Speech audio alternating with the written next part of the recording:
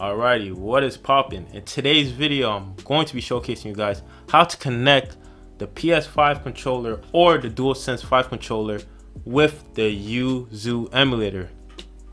Now, before we get started this video, please make sure you guys destroy the like button for the YouTube algorithm if you guys want to see more videos like this in the near future. So yeah, without further ado, let's get right into it. So first things first, I'll leave in the description down below to this GitHub page.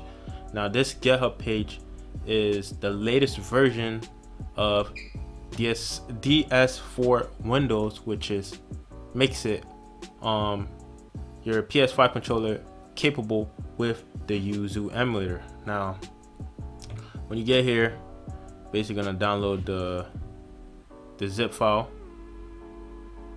Wait for that to finish up real quick. And now when that finishes up,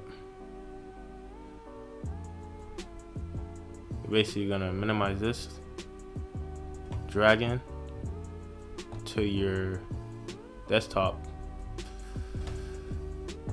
and then when you get here, you're gonna left click, extract it,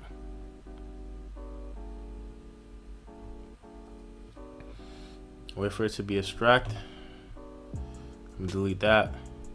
I'm gonna drag it to the right where it's more visible to my eyes. Open this up, DS4 Windows. Now I'm gonna connect my PS5 controller to my PC. It's gonna be my first time connecting it while I'm recording it.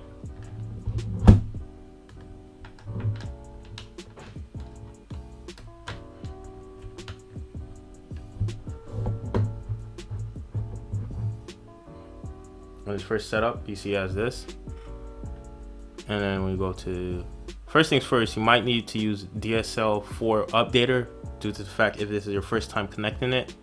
Since this is not my first time connecting, I'm just use DS4 Windows. Now we're gonna make it go to the program folder.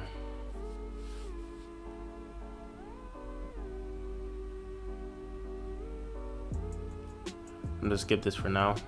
In hindsight, it's smart to use this, but I'm just gonna skip it. Now, since I have done this before, it automatically connects to it. But if this is your first time using this app or application, you're gonna need to activate it through right here. As you see the stop button, there's gonna be a different button. I believe it's something where it says activate, but since it's not my first time using it, I'm gonna see the stop button. So it's be like something like this, and then you see the start button, and it connects. You see, as you see, it's connected with my DualSense 5 controller, as you see right now. Now, in hindsight, if you guys have Windows 10, you can skip this process. But if you have something like Windows 7 or Windows 8, this process, 90 to 95%, this process is going to be for you. So yeah, and after you have that all set it up and dandy, I'm going to the Yuzu Emulator, one of the earlier builds. I believe, I don't know which build it works with. I believe is 1059 and up. I haven't tried it with any lower builds, but I'm pretty sure it may work with older builds, because if it works with 1059, it should work with a little bit ones much more lower. And now when you get here, go to configure, go to controls, and then under that it's going to be, I believe, I'm going to use the second one, input. It can be Pro Controller, and then as I set it up, like say for example, let me go right here, B will be X, you see it sets, and then A will be circle, it sets, and then Y will be square, it sets right there, and square will be right here, so on and so forth. You see the sticks be up,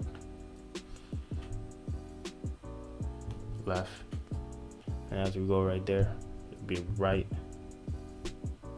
down, and then L trigger, but you guys get the gist of it. That's how you basically set it up. It automatically reads it if you're on Windows 10, but I believe you're on Windows 7 or 8 or any versions of Windows that's lower than 10, you're gonna need the DS4 Windows to set this up.